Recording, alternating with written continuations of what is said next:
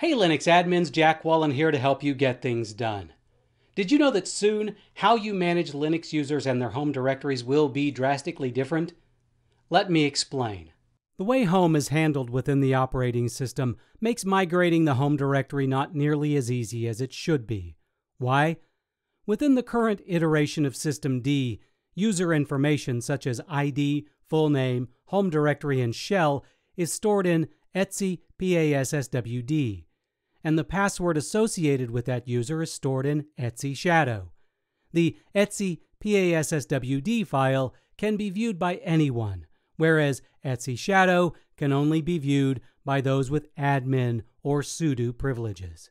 So for the simple act of logging in, three mechanisms are required: systemd, etc shadow, and etc passwd. This is inefficient, and the developers have decided to make a drastic change. That change is homed. With homed, all information will be placed in a cryptographically signed JSON record for each user. That record will contain all user information, such as username, group membership, and password hashes.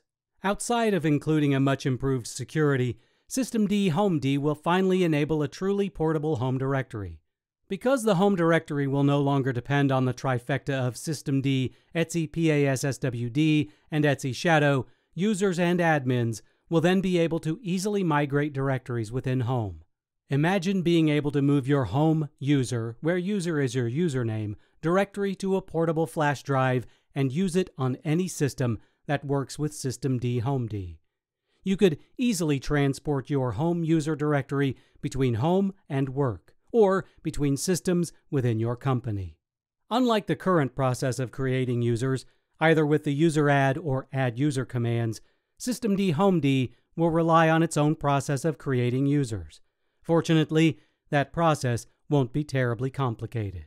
To create a new user, the command will look something like this: sudo homectl create username --real -name equals ~real name --disk -size equals 5 GB, where username is the username and real name is the user's first and last name.